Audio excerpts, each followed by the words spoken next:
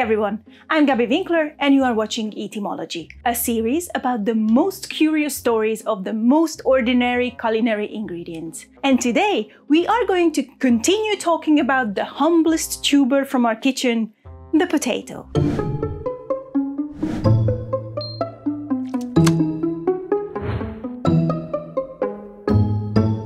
This video is the second part of the potato series, so if you missed the first one, don't forget to check out the previous one here.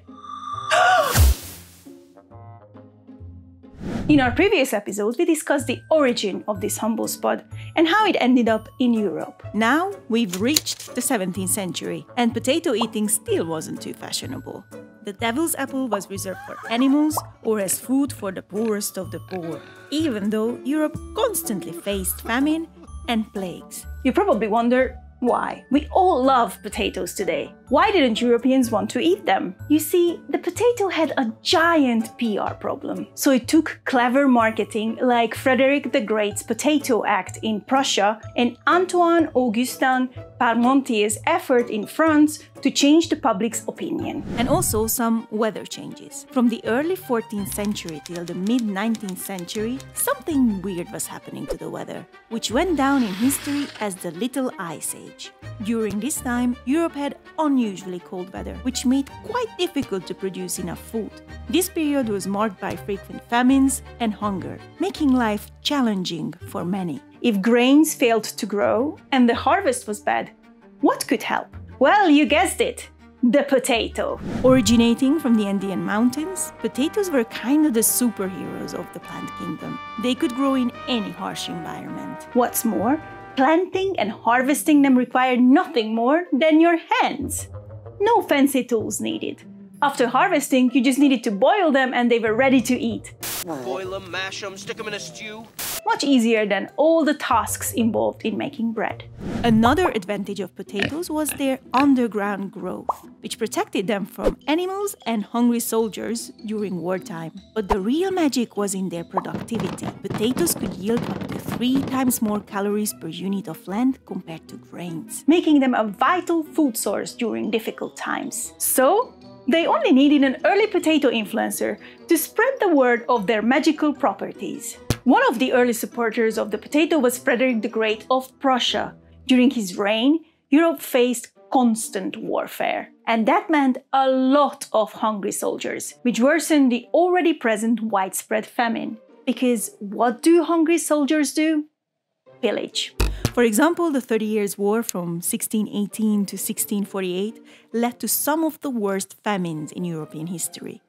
In some regions, half the population effectively disappeared. During these difficult times, some crafty peasants figured that armies would ignore potatoes completely when they were looking for food. Soldiers were too lazy to dig up the field for some food, so they left the potato crops untouched. Probably Frederick the Great heard about this because in 1744 he distributed some potato tubers to grow them across Prussia. But of course, the people weren't very convinced about his idea. When the town of Kolberg received the first shipment, they were disgusted. Officers responsible for the delivery reported that peasants believed that potatoes would cause scrofula, rickets, and gout. Furthermore, they complained that the things had no taste. Not even dogs would eat them. According to legend, Frederick threatened them that any peasants who refused to plant the crops would have their noses cut off. But there is little to no evidence to support this claim. In 1756, he issued the famous Kartoffelbeet, or the Potato Act, which ordered everyone in Prussia to plant potatoes wherever they could find room for them. Hardy and less likely to spoil, potatoes helped to defeat famine and effectively doubled the amount of food in Europe. When the 7 Years' War began in 1756, even though Prussia was faced with wave after wave of invasion, the kingdom proved remarkably resilient. Frederick, who supported potatoes enthusiastically, went down in history as the Kartoffelkönig, or Potato King. Today, people still honor his legacy by leaving potatoes at his grave in Potsdam, recognizing him as the leader who introduced Germany to its beloved staple crop. This is Antoine Augustin Parmentier, a marketing genius who is possibly the reason why Americans call fried potatoes French fries. Parmentier's journey began during his time as a prisoner of the 7 Years' War, when he was locked up 5 times by the Prussian army. He spent most of the 1750s eating nothing but potatoes. Surprisingly, he not only survived, but felt quite healthy. Being a smart guy, he figured that it had to do something with the potatoes' nutritional value. And this time, famines were recurring events throughout Europe. But the kings of France, all those Louis, instead of trying to fix the country's problems, preferred to fight with their neighbors while partying in Versailles. They spent every single penny they had in the treasury on war. France was on the verge of bankruptcy. Malnutrition due to starving left everyone but the rich completely vulnerable to disease. And millions of French farmers and peasants died. The famine of 1693 alone may have killed more French citizens than World War I. A century of constant famine, grain shortages, and the skyrocketing prices of bread eventually led to a wave of riots in 1775, the so-called Flour War, which was fueled by the idea that Louis XVI was starving people on purpose. Upon his release from prison, when Parmentier saw the state of the country, he set on a quest of finding a cheap food source for the poor to stop the endless riots. And he had a groundbreaking idea. Can you guess it? In 1771, he launched a campaign to promote potatoes. He organized lavish potato dinners for influential figures, like the king and the queen. Despite initial resistance and ban on potato cultivation and consumption by the French parliament because of fears of leprosy, Parmentier's efforts paid off. According to legend, the turning point came on the king's birthday, when Parmentier presented a bouquet of potato flowers to Louis XVI and Marie Antoine. After this, the aristocracy went mad about potatoes. It became super trendy to have them in noble menus and to use potato flowers as decorating elements. In a sense, we can say Parmentier invented the so-called influencer marketing. He also hosted exclusive potato-only dinners, attended by noble figures like Benjamin Franklin and possibly Thomas Jefferson. When Jefferson returned home at a dinner party, he showcased the dishes that he had particularly enjoyed in Paris. And as the legend goes, this could have been the occasion at which America was introduced to its beloved French fries. It's one thing that royalty started eating potatoes, but everyday people still feared them. To overcome lingering prejudice and convince people of the potato's value, Parmentier orchestrated another clever strategy. He ordered soldiers to guard the potato fields during harvest, so people thought something super valuable was planted there. The soldiers were instructed to disappear at sunset. And sure enough, the locals sneaked in to steal the forbidden fruit during the night. That did the trick. People slowly started eating potatoes. The king told Parmentier that France will thank him someday for having found bread for the poor. Well, France did indeed.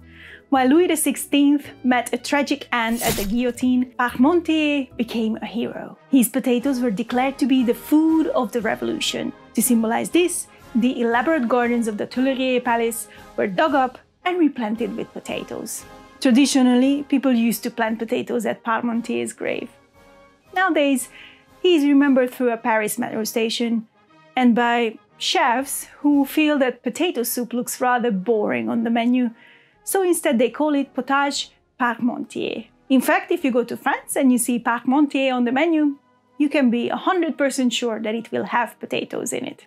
Unfortunately, the problems of constant famine due to failing crops and bad weather wasn't really solved with the revolution. Hunger was a constant threat in 17th and 18th century Europe until potatoes saved the day.